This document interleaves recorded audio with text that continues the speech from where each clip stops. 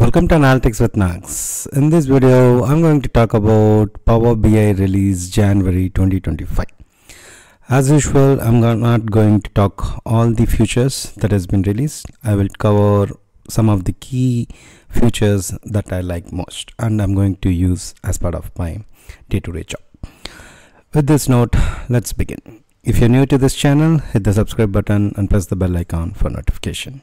Features I like.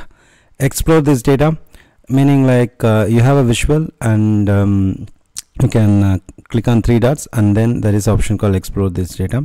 I'll show it while I'm doing in web.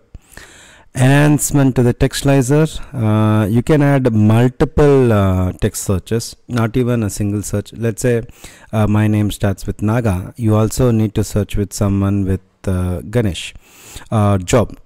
So Naga, John and Ganesh. So all the three texts you can able to search here. Power BI new reset behavior. This is not a Power BI, it's basically PowerPoint new reset behavior. What it does is, if you have embedded a report in your PowerPoint, if there is any changes to the Power BI services in your report, right, then this will break. So it will not automatically sync. Usually we will re-embed, clear that Power BI embedded in the PowerPoint, then again re-embed it. Right now this feature, when you have this option set, reset behavior, whatever in the latest version in the services, that will be synced here. Semantic model version history in the Power BI services, it's a very good feature. I hope we can start using this. Like, this is very important because once your model changes are done in the services, it is permanent. If you do a mistake, you don't know what went wrong, you need to recall. So version history will always help us to restore it. TMDL scripting experience. So tabular model definition language, TMDL stands for, meaning like going forward I see like you no need to do the modeling, all the table creation as part of the your Power BI. What you can do is you can do the some scripting over here, like programming language, right?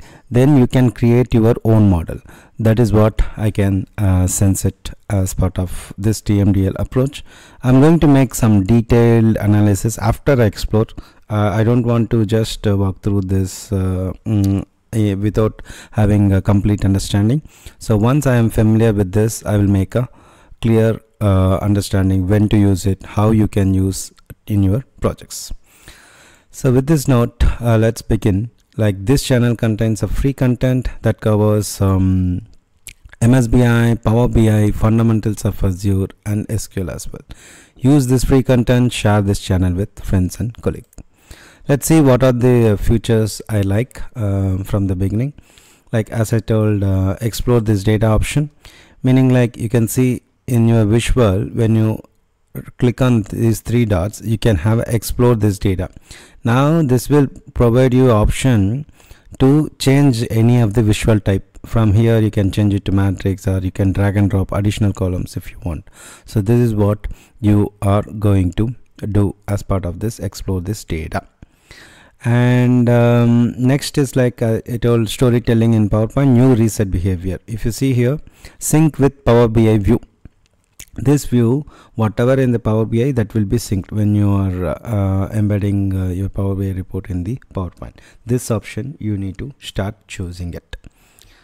Then the feature I like here is like the third feature, the enhancement to the textualizer, meaning like as you can see, there is a toggle button, accept multiple values. You need to turn it on, then it can accept multiple values. As I said before, Naga, Ganesh, John, whatever text like condition you are providing, that will be searched and then displayed. This is very good feature. This stream map and all will cover it later. And the fourth feature I told is like semantic model version history, where you can able to edit your semantic model in your services.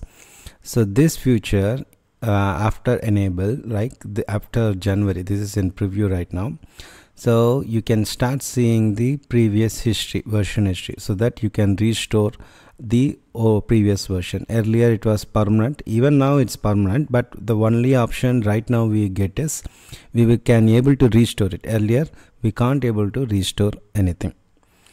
Now we have other option over here.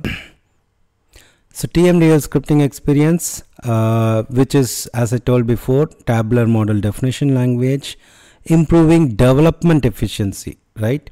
Providing complete visibility over semantic model metadata, meaning like earlier if you create a relationship and the other things, everything is a GUI, meaning you can drag and drop.